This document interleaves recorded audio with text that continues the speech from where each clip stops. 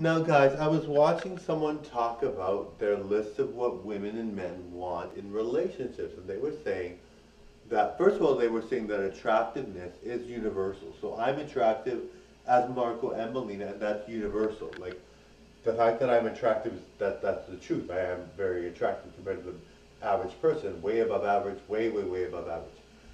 And that's what attractiveness is. It's a certain kind of standard that we set that a person has, and they look a certain way, and they have it or they don't.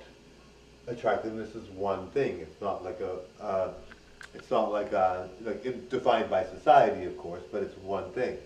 So if you have it, you have it. You don't, you don't.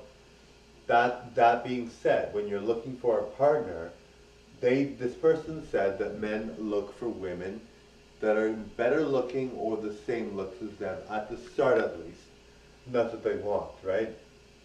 And then women look for men that have a certain attribute. So whether it's looks or intelligence or money, they want that.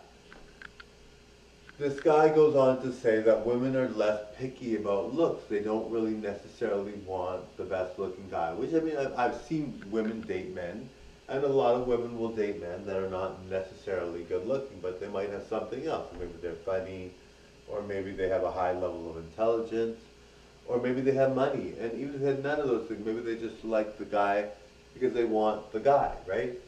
Anyway, so I mean, these studies, you don't know how much of it's true, but it sounds true. I mean, I see lots of women dating people, and I find that most women date people that are not really that attractive in some sense, like physically, but they might have other things. And I do find that a lot of men will date women that are not necessarily attractive as well. I find a lot of men will date women that are not good looking, but the study does say that it's in the beginning of the relationship. So the girl was probably more attractive in the beginning, or at least that's what is stated by this guy. Like the girl was very attractive in the beginning, and that's how he picked her. And then maybe she wasn't as good later on, but looks wise. I mean, but you know what I mean. Anyway, thanks for watching. Bye now. Bye everyone. Thank you.